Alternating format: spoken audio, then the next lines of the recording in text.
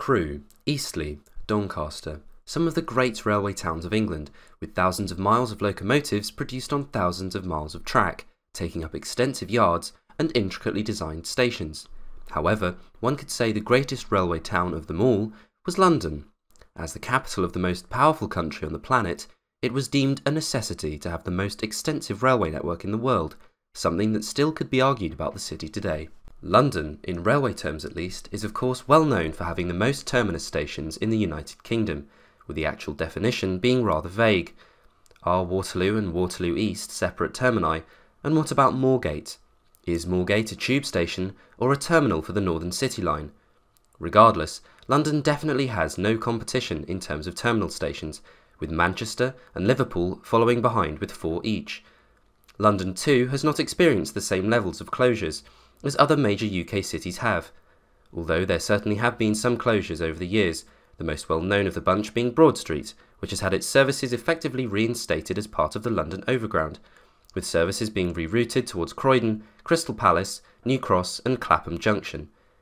Clapham Junction itself is well known for being the busiest station in the United Kingdom in terms of trains, with it serving as the convergence point of the South Western, Windsor and Brighton lines, heading towards Waterloo and Victoria respectively. However, the original plan of the railway to Victoria was not in fact to head over the Thames, but instead to terminate at a station on the south bank of the river, not too far from Chelsea Bridge. In fact, this plan came to fruition in August 1858, with the completion of Pimlico Station, quite wrongly named after the area on the opposite side of the Thames, as the terminus of a short railway running to Crystal Palace. This was the verbosely named West End of London and Crystal Palace Railway, and was built to coincide with the resiting of the Crystal Palace to Sydenham from Hyde Park in June 1854. The London, Brighton and South Coast Railway had already built a line to Crystal Palace from London Bridge via New Cross,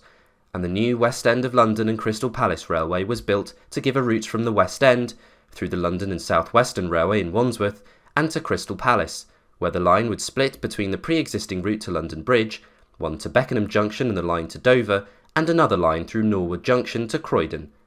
The portion of the line to Beckenham Junction was extended to Bromley Station, known today as Shortlands, in 1858, with one intermediate station at Penge, all as part of the failed Farnborough extension.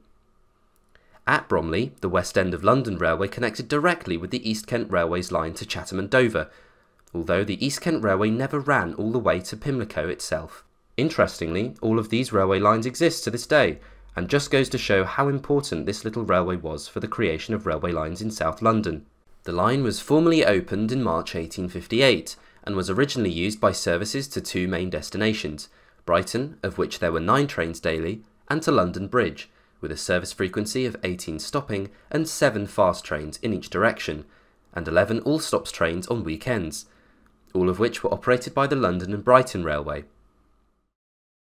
Pimlico Station itself has very little known about it. It was described in Herapath's Journal, the predecessor of the Railway Gazette International, as being much admired for its spaciousness, convenient design and economical construction, making Pimlico sound more like a temporary terminus rather than a permanent one.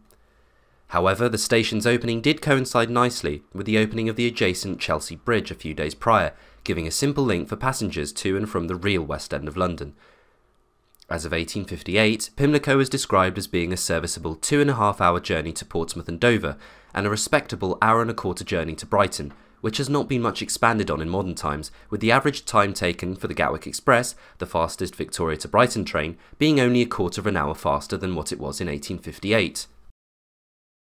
However, in 1859, the London and Brighton Railway bought the West End and Crystal Palace Railway as far as Battersea, and the newly formed London, Chatham and Dover Railway, formerly known as the East Kent Railway, bought the Crystal Palace to Bromley section, effectively ending the existence of the railway company.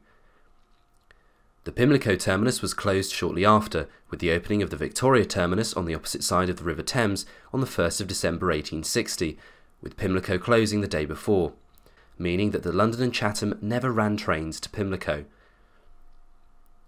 So ends the story of Pimlico and the West End of London and Crystal Palace Railway, the shortest-lived terminus London ever had, but one of, if not the most important railway lines to be built in London, foreshadowing the construction of the numerous connections from the West End towards the south east.